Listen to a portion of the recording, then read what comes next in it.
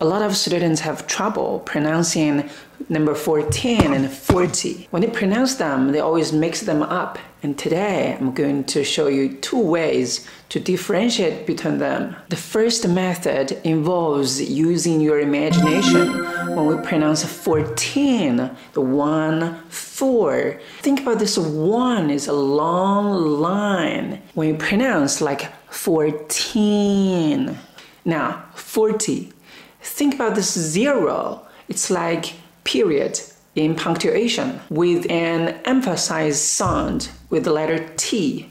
Quick, short sound, 40.